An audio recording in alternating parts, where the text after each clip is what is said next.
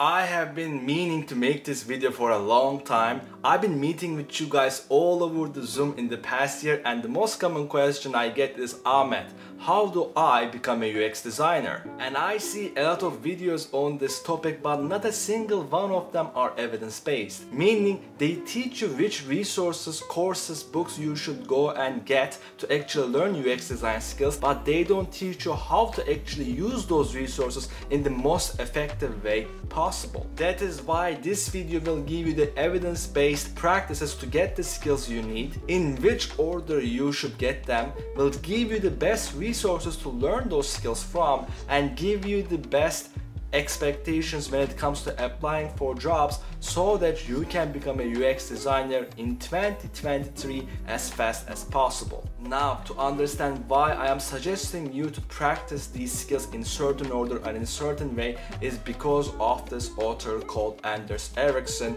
who coined the term deliberate practice. It is what Olympic athletes use to actually get to the top of their game, and it will help you a lot. To use deliberate practice, we need to understand three different concepts. Fundamental first comes from actually like building your house. You need a solid foundation. Instead of beginning with doing full side projects when it comes to building your portfolio, we will focus on the fundamental UI design skills you need first to create a solid foundation. Second, practicing one skill at a time matters. Instead of practicing a bunch of skills where we lose focus, we will do only single skill at a time when we are putting in the work so that we can get better much more faster. Last concept is getting good feedback is crucial. Now, many of you won't actually know what your weaknesses are as UX designers because you are beginners. So even if you put in the hard work, if you don't know your weaknesses, you can't fix them, so you will reach a ceiling. To mitigate this, you can get a mentor, or I'm assuming many of you won't have the budget, so what you do is what we call copy design, and I'm going to delve much further in this concept in learning UI design section. Learning UI design is the first skill you should learn. Not only is the foundational skills when it comes to UX design,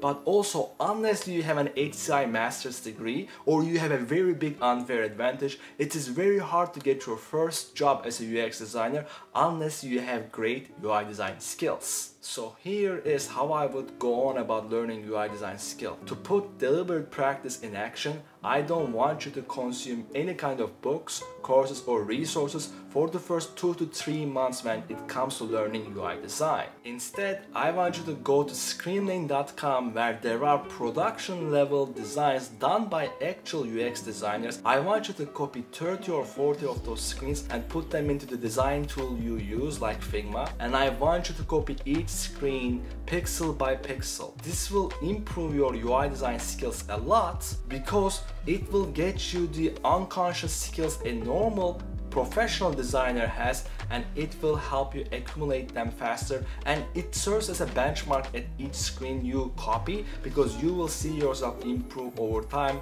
once you understand what kind of techniques they use. Next, I want you to read this book called Non-Designer's Design's Guide. This is a great book that will teach you the vocabulary, so now that you can actually understand why you have made certain decisions when it comes to UI design, so you can articulate them. And once you are done with this book and you have a good vocabulary, what I want you to do is consider getting Eric Kennedy's Learn UI Design course. This is the course that gave me the most return because it had mentorship as well, and this will put you into a very good to great UI design skills for your first UX design job. Now, once you are at a good level when it comes to UI design, it is time to learn UX design skills. You need to learn from ideation to high fidelity how to conduct the design process, how to interview certain users, and also other qualitative research methods. Next, the best way to actually develop your UX design skills is to build side projects. Now, I know many beginners don't have the fundamentals and they need much more guidance, so go to Design Labs. This blog post is a 12-day challenge challenge where they will guide you day by day and you will learn the necessary UX design skills you need to actually start a project and finish it. Now, during this time, it will also be important to look at other professionals' UX designers' portfolios, especially their side projects, and check what they did differently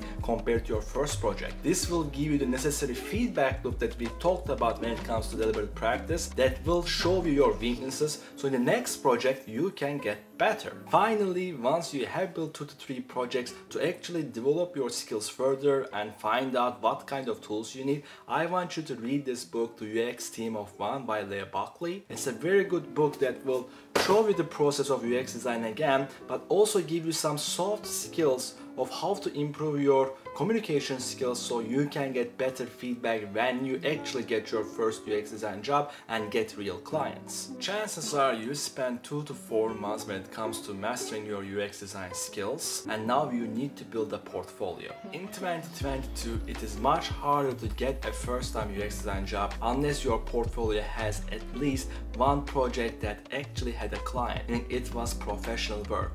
It can be pro bono or it can be paid, but it has to be a professional work. Now, getting professional work when you don't have experience is challenging, and every designer, including myself, has been there, and I know 2 strategies that actually work. First, you can use freelancing sites like Fiverr or Upwork where you can actually apply for 5 to 10 jobs a day, and over time, if you charge little, you will get a project where you can add to your portfolio if you finish it. Second, and this is how I did it, I want you to call each family, friend and colleague you have in your network, and I want you to say the following lines. Hey X, how is life? Recently, I am transitioning into a new career that is UX design. I wanted to know if you could refer me 2 people in your network that could use my skills next week. I am doing 2 things here. First, I am suggesting a number like 2 that is small enough that it's not a big ask, but big enough for you that will generate you good enough leads if you call every family, colleague and friend. Next, I am giving a due date for the ask. I am saying this week. This kind of adds an urgency to the person you called, and it increases the chance of them actually giving you the leads you need. Now, chances are after this process you will have 5 to 10 leads, and you will kind of get a job that will give you for your first work if it's pro bono or it pays little, and you can add it to your portfolio as well. Now that your portfolio is in a good enough shape, it is time to move on to applying for jobs, which is very boring, and I know. Now, there are 3 things that actually helped me in my job search that got me my first full-time UX design job under 4 months, and I'm going to share them with you. First, I made sure my resume was to the point, and it's a very big topic, so if you want to learn how to make sure your resume is as bulletproof as possible, watch this video next. I want you to understand it is very important to set the right expectations. Now, it is important that you know you are not eligible for most UX design job because industry is saturated and is against UX designers who have less than 3 years of experience. So what you need to do is first apply nationwide and consider actually going remotely or also relocating. And second, you need to apply for at least 250 jobs. Now, on average, the studies found out that it takes 80 job applications to get 1 offer. And if you want to negotiate, you need to have at least 2 offers so you have more leverage. So I want you to apply for at least 250 jobs, fix your resume, and make sure that you are applying nationwide, so you are applying for jobs that are 1 to 2 year required experience and not 3 to 5. Hey guys, I hope with this video you got to understand the blueprint of how to become a UX designer in 2023, and if you want to learn the state of the industry, watch this video next.